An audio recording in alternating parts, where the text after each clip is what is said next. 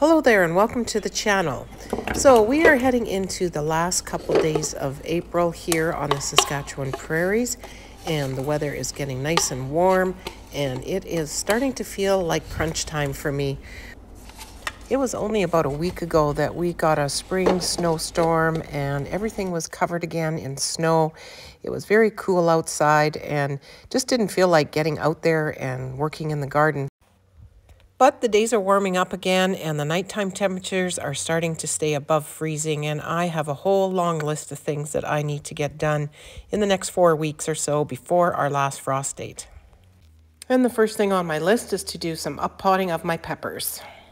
So before we get planting up these peppers, I am going to do some bottom watering here in this tray. Let these containers wick up some water from the bottom. Get them good and moist.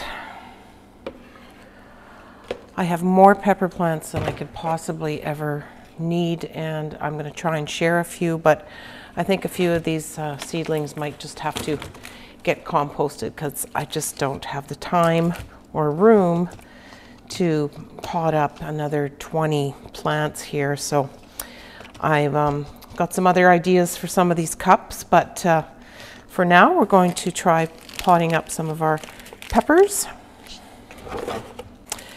So I started these peppers in my indoor grow tent this year, and I'm not seeing very fast growth. These have been planted a good 5-6 weeks ago, and I feel like they should be bigger by now, but I'm hoping putting them into some bigger containers will help spur on some more growth.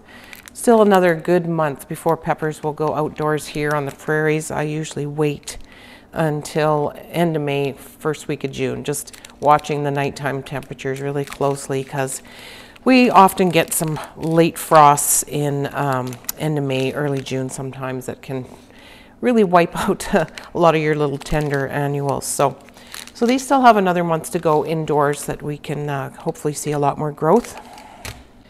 So I'm just going to start off by potting up just 2 of each of these varieties because I do have 4 sweet pepper varieties. I got the banana, the Italian frying pepper, the King of the North, and a rainbow blend.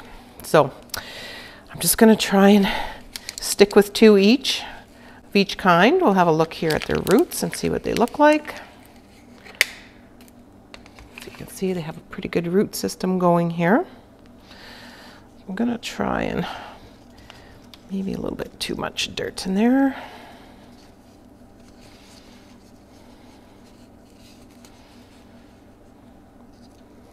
So yeah, so these are getting to where they got about 4 to 6 sets of true leaves. I would like them to, you know, be 3 or 4 inches taller for sure before they go outside in the ground. So I'm hoping out here in my garage that they will really take off and get growing.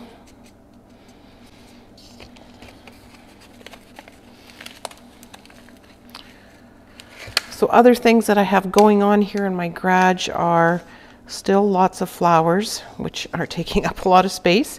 And because, you know, I can't put them outside yet, you know, they're getting very, some of them are getting quite overgrown, a little bit root bound in their containers, but I really don't want to have to spend too much time potting them up to a bigger pots.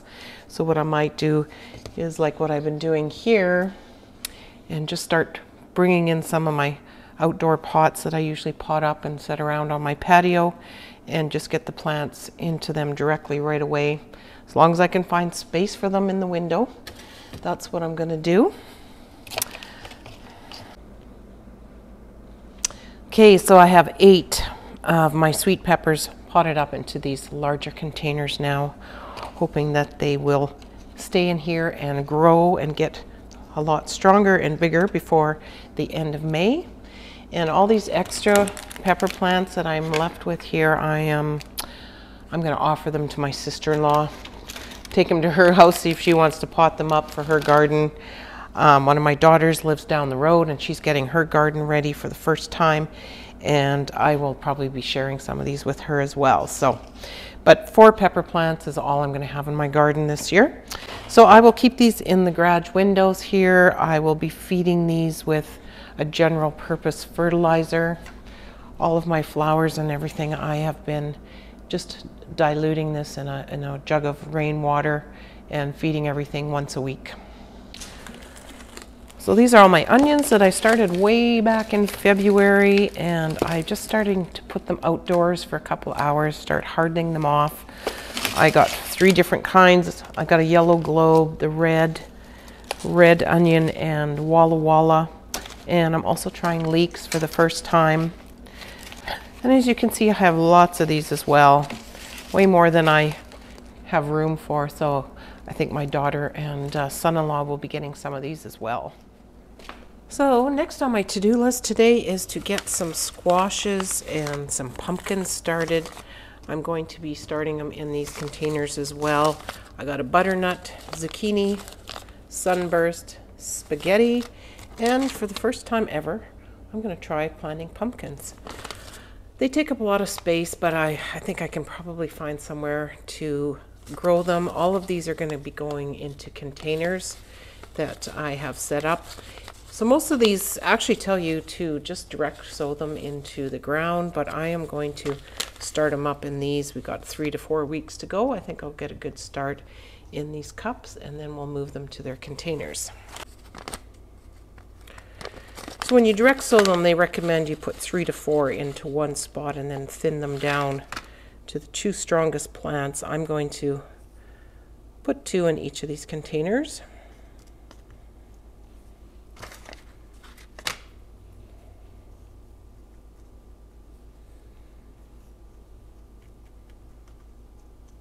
So these cups I have set up with my own potting mix that is peat moss and some mushroom compost, some PERLITE, and I also added a little sprinkling of earthworm castings.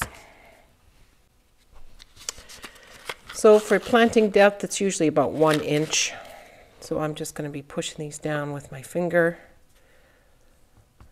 Put them in there. Just pinch close the soil.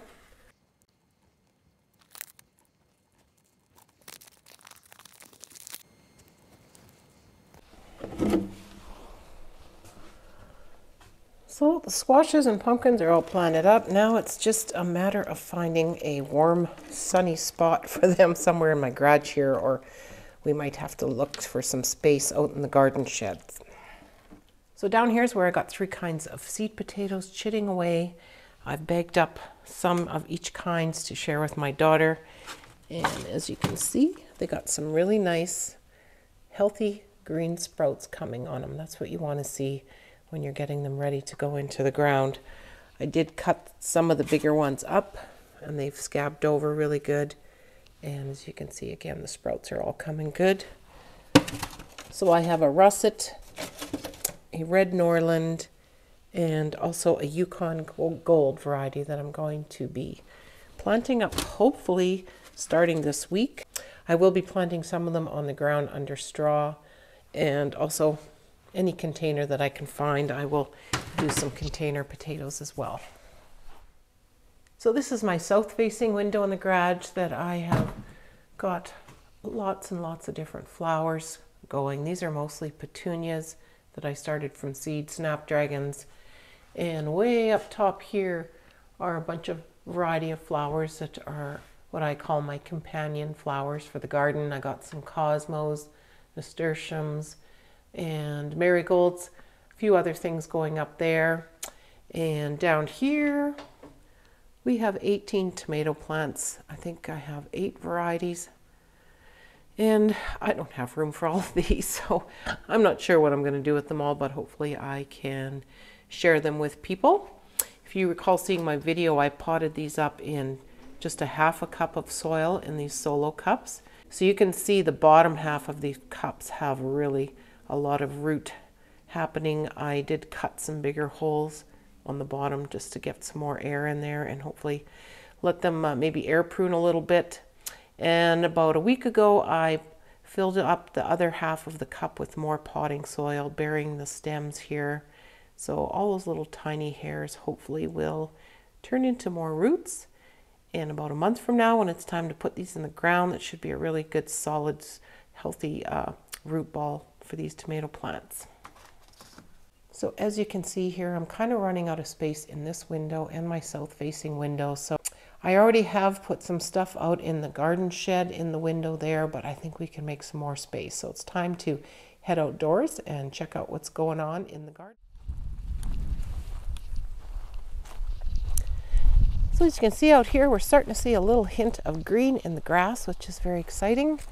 We got a little bit of a rain the other day, which kind of washed things off and is helping with the greening up of everything. Leaves are just starting to bud out on the trees. I'm just going to take you on a quick tour of what's going on out in the garden. So over here in the garden is where the potatoes go under straw. As you can see, I'm working on putting in a drip irrigation system that I'm hopefully going to set up that will run through this garden area here. I'm going to be hooking it into these containers, and then another zone over here where the tomatoes, peppers, and cucumbers will probably go. So stay tuned for more videos on that. It has been kind of a fun little process trying to figure out all the pieces and parts you need to set up an irrigation system, but I'm pretty hopeful that once it is in place, it's going to really save a lot of time on watering for me and hopefully have a better, healthier garden. If you can see here, all the direct sowing that I did early in the spring when there was still snow on the ground. We have a lot of spinach coming here underneath these domes. I've also got some kale, and the arugula is just growing like crazy. And also got some lettuces coming here. So because the evenings are starting to get a lot warmer, I should be able to remove these domes in the next week or so. So I think next up on my to-do list is to get some direct sowing into my containers, some of the cooler weather crops that you can direct seed before the last frost. That'll be some beets, carrots, and probably some more lettuces. So as you can see, I have a lot on the go and a lot of things to do out here in my little garden. So please don't forget to hit that like button and subscribe to the channel so you can keep updated on what's going on in my garden here on the Saskatchewan Prairies. Thanks for watching and happy gardening.